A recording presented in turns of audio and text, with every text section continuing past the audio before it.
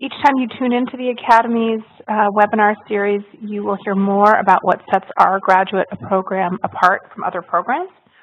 As always, even though that you'll be hearing us from a distance today, you are very welcome to visit us and certainly to call us directly.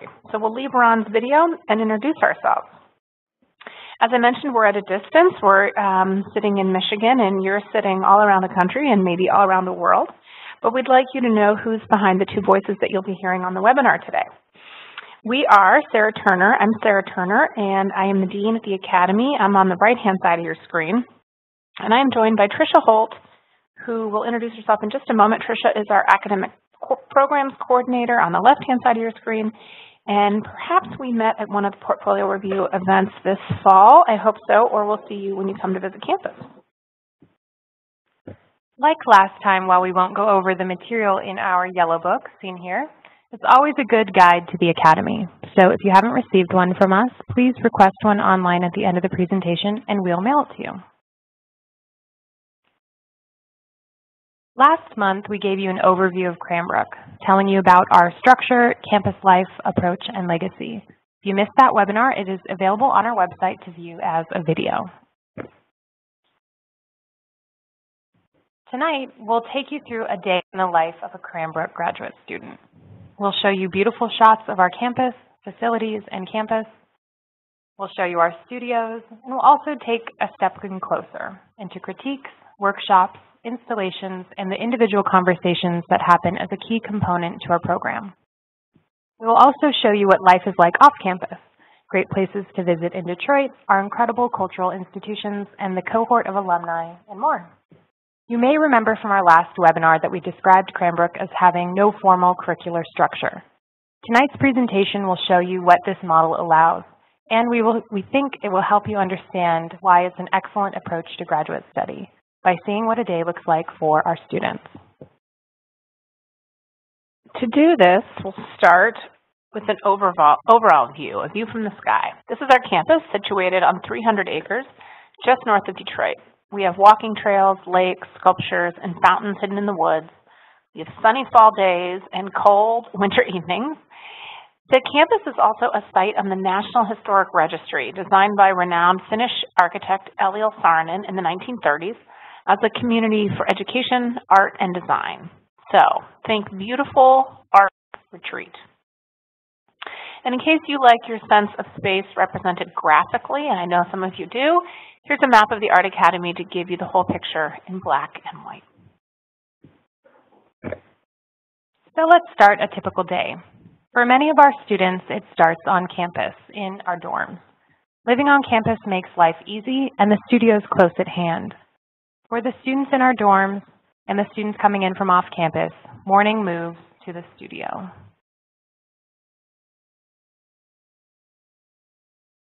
Studios in the morning are quiet and focused. There is space to reflect on the day ahead, catching up on readings, researching, or taking a few moments before everyone else arrives, and getting a chance to reflect on where you left off the night before, or work on last-minute details for the studio visit later in the day.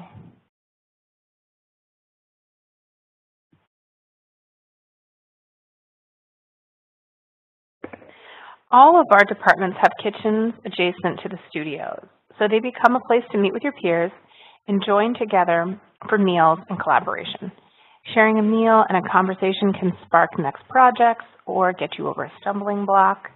With kitchens and relaxing spaces right nearby, movement between working life and social life is seamless, flowing from studio time to dinner conversation and back again.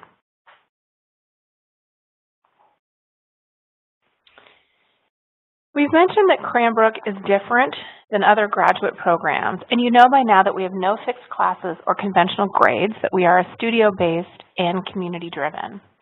Working in an academy with only graduate students has its benefit, and one is the direct relationship with your artist in residence.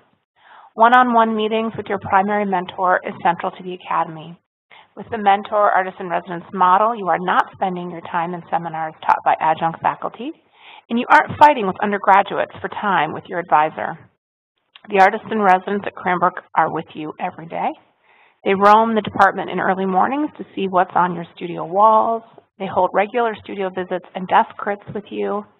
These visits are rich and lasting conversations about your work. They're frequent enough to keep you going, but they don't happen too often to get in the way of your making. The artists in residence provide an invaluable resource, and they are truly part of the working community with you.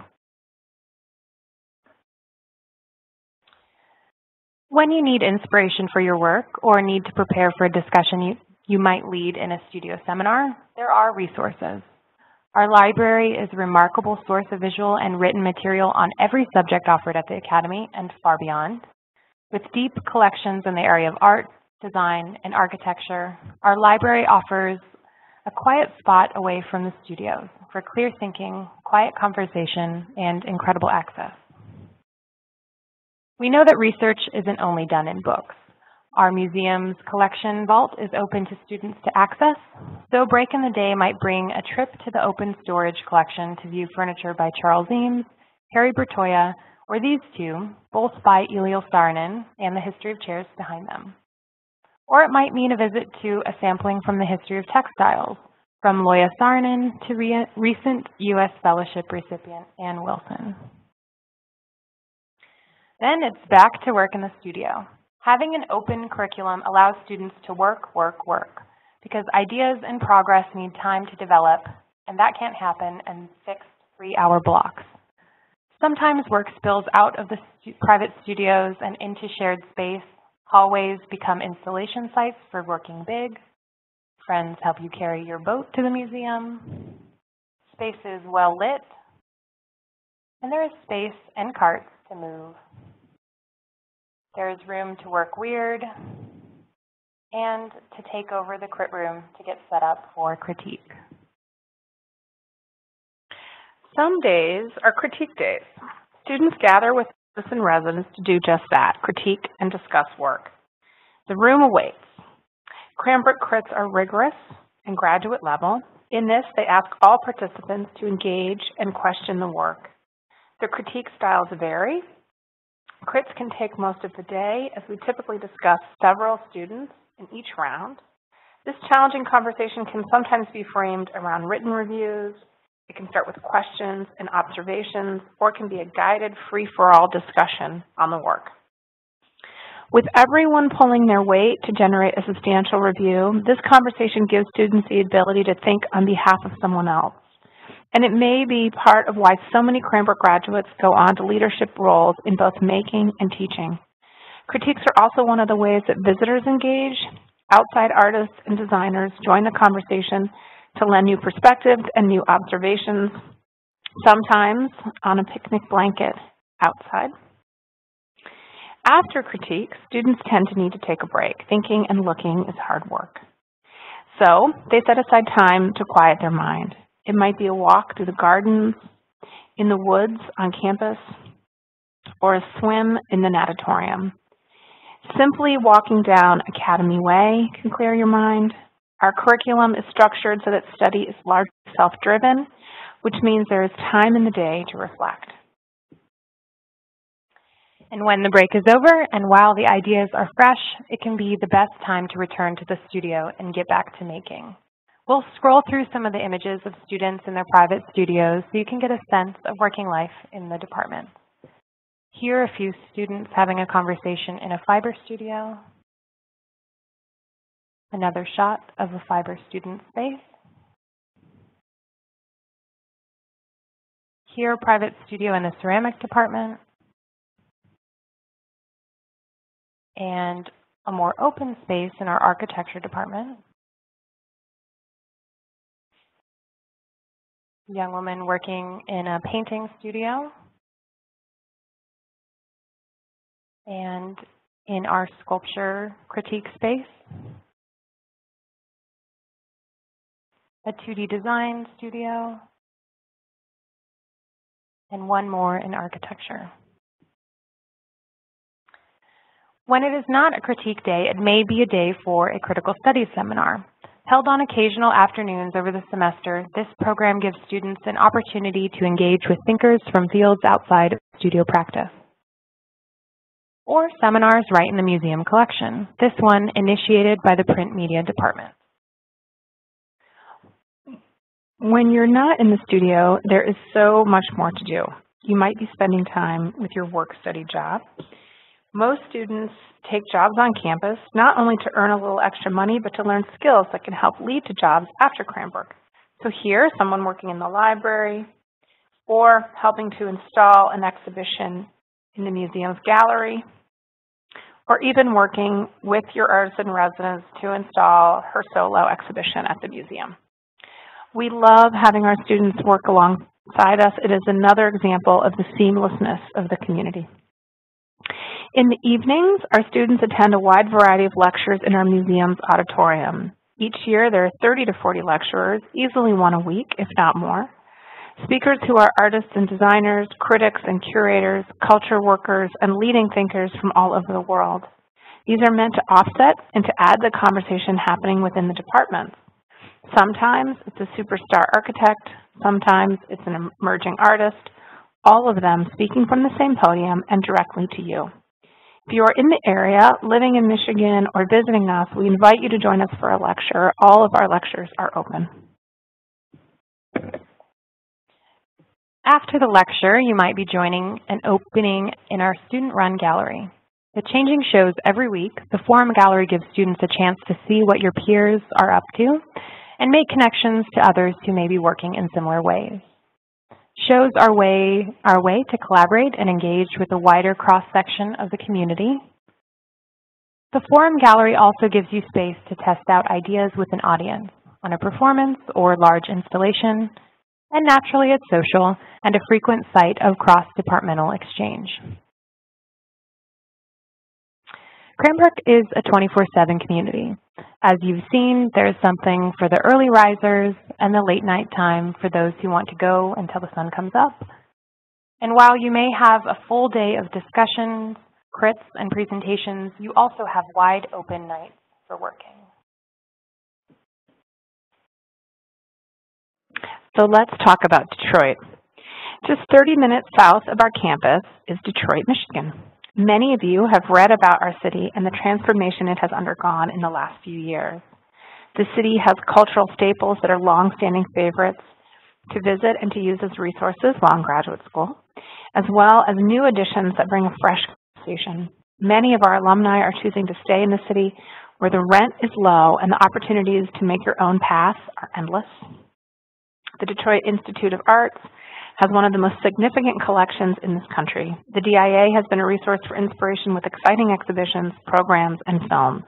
Here, one of several panels of the Detroit Industry fresco painted by Diego Rivera when he and his wife, Frida Kahlo, lived in Detroit. What once was an auto dealership is now the Museum of Contemporary Art Detroit. This museum brings exhibitions from internationally known contemporary artists and designers to the city, providing a counterpoint to the encyclopedic collection of the DIA. Alongside Incredible Museum, Detroit also boasts unique and long-running cultural projects like the African Bead Museum, a space for sculpture, community classes, and a showcase of African artifacts and exhibitions. And the Heidelberg Project by Tyree Guyton, using found objects to transform a small neighborhood into a constantly evolving work of art. In Detroit, the abundance of space means collaborative working and making happens everywhere. Pony Ride is one such operation. It offers inexpensive production space for small businesses. Metalsmiths, designers, letterpress studios, and more take up residence and have a supportive community of practitioners right next door. And enterprises like this are happening all over the city. Detroit is also home to other art venues with a range of commercial galleries and project spaces. With ample opportunity to show your work, current graduate students are engaging in the art community of Detroit and using it as a launching pad to new work and next steps. And sometimes even our very own faculty, such as this recent show of Heather McGill, Mark Newport, and Iris Eichenberg at the Simone de Souza Gallery. When you aren't on a gallery crawl or dining at one of the new restaurants in town, there's so much more to explore. Eastern Market is a year-round farmers market that has been in the city of Detroit since the 1840s. The market has fresh produce, live music, flowers, and is attended by over 45,000 people every Saturday. And after you pick up some fresh produce from the market, you can head to Belle Isle, a 1,000-acre island park on the Detroit River. Belle Isle is home to a conservatory, aquarium, walking trails, and beaches to spend the afternoon. And Detroit is an architectural gem. Even our aquariums are designed by the greats, like the Belle Isle Aquarium designed by Albert Kahn with iridescent Pewabic tile. And we can't help ourselves. We love Detroit's buildings, so we'll list just a few others. Here, Albert Kahn's Fisher Building, and one more view of that incredible interior. Mies van der Rohe's renowned Lafayette Park, Yamasaki's One Woodward Avenue, and Detroit, of course, would not be complete without the historic Fox Theater. And we are excited to have more of our alumni choose to stay in the area after graduating. Local alumni are teaching, starting independent studios, curating, writing, and contributing to the art and design in the city. You will see them at openings and events, visiting your studio and inviting you to theirs. The large network of alumni makes Cranbrook special. And while having so many close at home provides an inside look at what your postgraduate life may hold. So, while we've described a place of freedom to explore and to work with no fixed schedule, we've also described days with plenty to do, plenty to challenge you, all in a thriving community that is seamless between living and working. We've returned now to Ron Hemphill's Sparkler video, and we'll let this play for a moment while we invite your questions. We've told you a lot, but there may be things that we haven't mentioned that you'd like to ask. If you're listening to us live, you should see a dialog box on your screen, a Q&A dialog box. Feel free to type questions to us, and we'll answer them as they come in. We see one question coming in asking us, is there time to work in other departments? And the answer is yes, absolutely. There is a strong departmental affiliation for all students, and so you do have a strong attachment to your home department, but you can work in other departments both informally and formally. Informally, you can attend crits, you can attend reading groups, you can stop by and see your friends, you can talk to the DAs about using the equipment. And formally, you can do an elective with another department, meaning you'll make a commitment to attend all of their crits, all of their reading groups, and become a full participant in an elective department. We have a question coming in about the reputation of crime in the Detroit inner city. Has the city been gentrified like what we saw in the slideshow that we showed? Well, it's a very good question, and I think there would be 100 answers to this question because Detroit, like many cities, is really a strong collection of neighborhoods. So there are some neighborhoods that are seeing an uptick in the economy, in the residents, in the cultural sites, in restaurants, etc. There are other neighborhoods in the city that are still under quite a great deal of stress and are struggling to refine themselves after the economic downturn and after a long history of struggle in Detroit.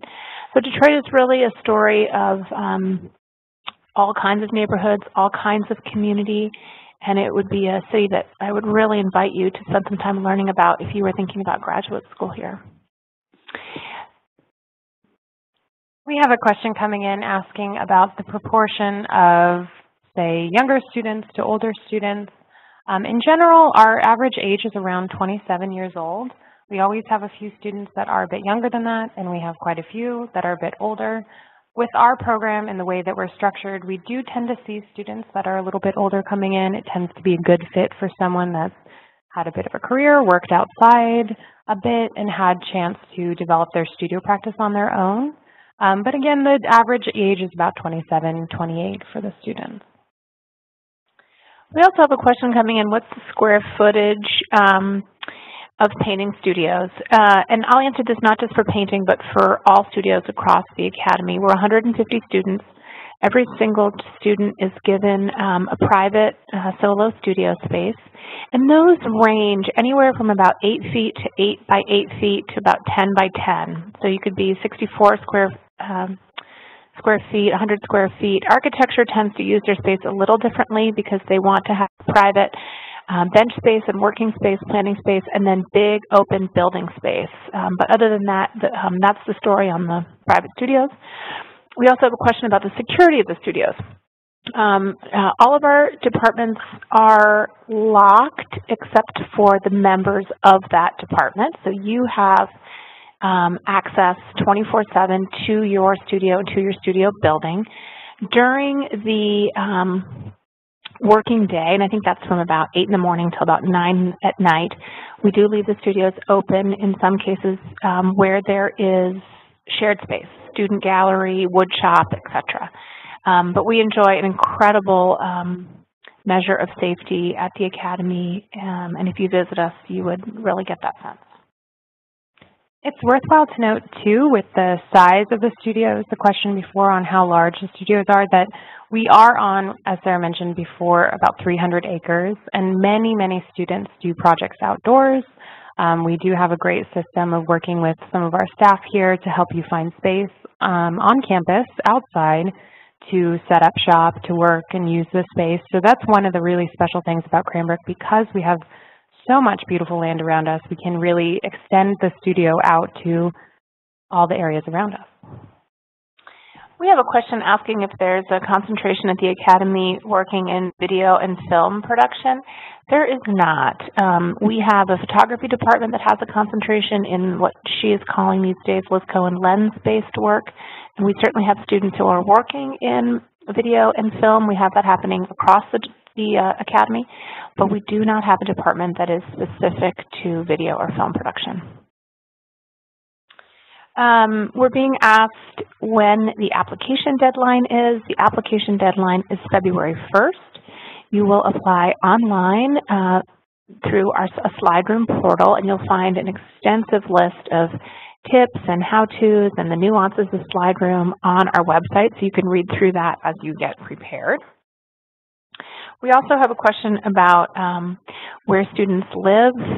Someone noticed that we mentioned about half of our students live on campus and about half live off. And the students who live off campus live in the surrounding area, in Royal Oak or Ferndale or Pontiac, probably not typically as far as Detroit because it's about a 20-mile commute. One of the benefits of attending graduate school in Southeast Michigan is that Southeast Michigan is remarkably affordable. So students find a very low cost of living off campus nearby. We are often asked, and we love to remind everyone, that it is a good idea to have a car while at Cranbrook. Many students coming from with excellent public transportation often ask us if a car is important. It absolutely is, especially as we mentioned before, if you would like to explore the city or the surrounding areas. There are literally thousands of lakes in Michigan and beautiful hiking trails, so a lot of other stuff to do in the area as well. But as far as going to the grocery store, picking up supplies, heading to Home Depot, you absolutely do need a car.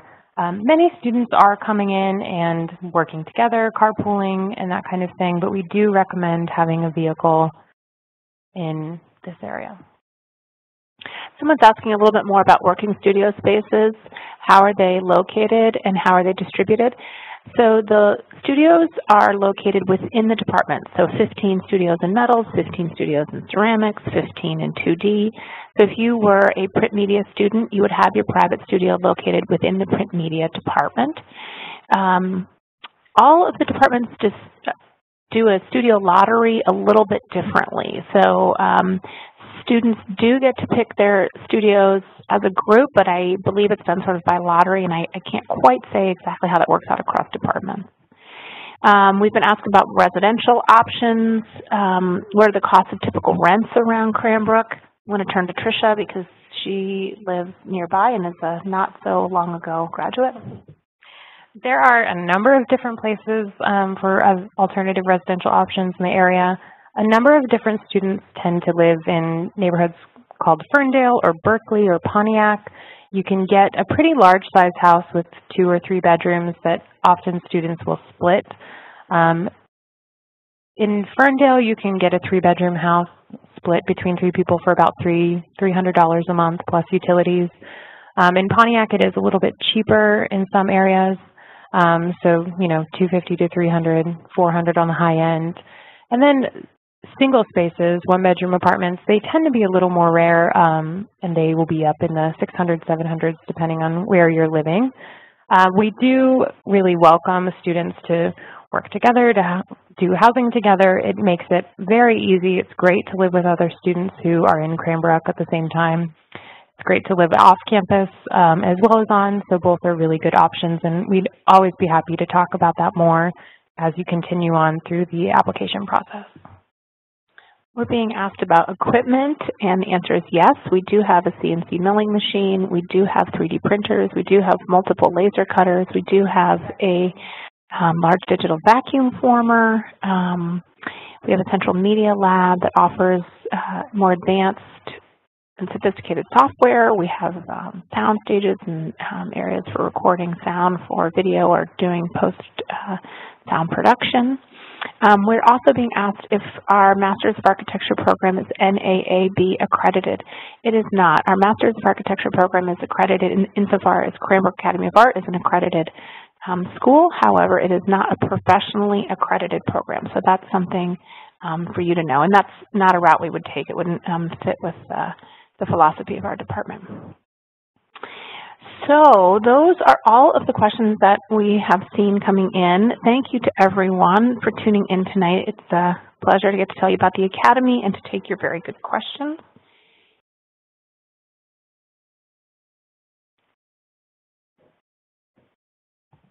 And we just wanted to invite you as well to our next and last webinar of the season, the Application and Beyond, on Monday, January 18th at 3 p.m.